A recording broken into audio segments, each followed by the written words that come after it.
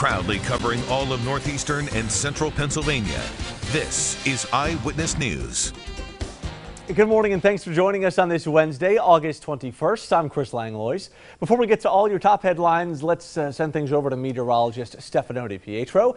Stefano, good morning. Good morning, Chris. And we're watching for showers and thunderstorms as we go through today. One little batch comes through this morning, and once we get sort of out of the morning and right to the lunch hour, things are pretty isolated at this point. For the rest of today, it's really dependent on really how much sunshine we get. The more sun we'll see, the more these showers and storms will be able to develop. But being locked in the cloud cover for today would keep a lot of this at bay. So just something we'll be watching. You can still see futurecasts hinting at those showers and storms as we go through this afternoon and into this evening as well. Here's your eyewitness weather forecast. 86 for the high today.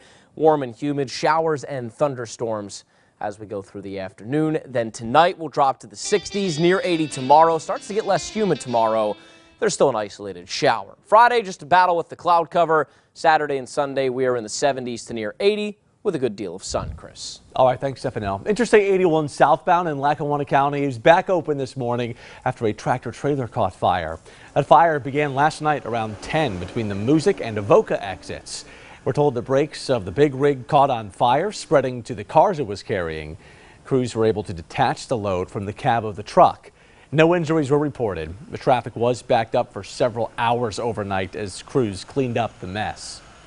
A heads up for drivers in Wilkes-Barre this morning. Continued work by Pennsylvania American Water crews will require East Northampton Street to be shut down. This will happen between South Main and South Washington Streets from 9 until 1 today. Well, someone in Scranton is holding a winning Powerball ticket worth $150,000. It was purchased at Joe's Quick Mart on Providence Road for Saturday's drawing. They have 1 year to come forward. If you'd like to follow our top stories, you can do that at PAHomepage.com.